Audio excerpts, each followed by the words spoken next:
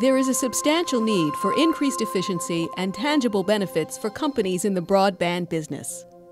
Well-educated employees help you to create new business possibilities and save money by doing things right from the start.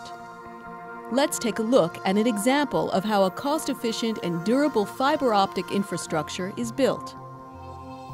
When installing a fiber optic network, planning and design are crucial factors both for the function of the network and the cost of the installation and operation. A network that is correctly planned can be extended in the future, which saves both time and costs on installation. Installation of the optical fiber networks requires both knowledge and good technical skills. The quality of a fiber network is crucial for the performance needs in the future.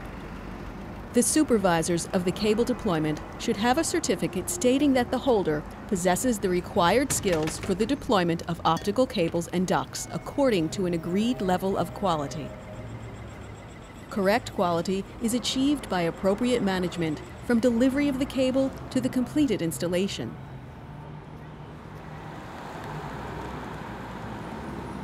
It is now time to install the fiber at the end users.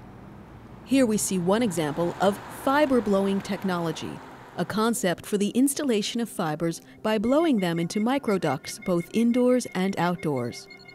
This technology enables a future-proof premises network to be set up quickly, simply, and cost-effectively. Setting up fiber optic networks will always involve splicing fibers.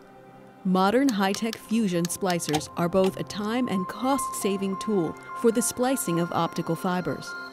They produce splices with a low optical attenuation and high mechanical strength.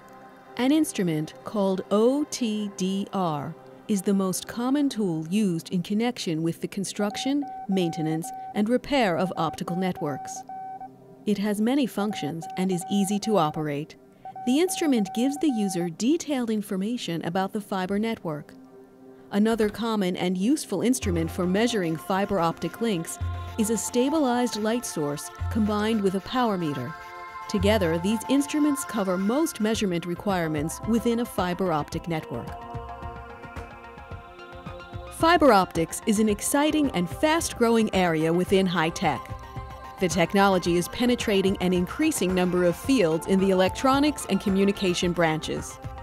We are entering a new technological era where optical fiber is reaching into every home and workplace.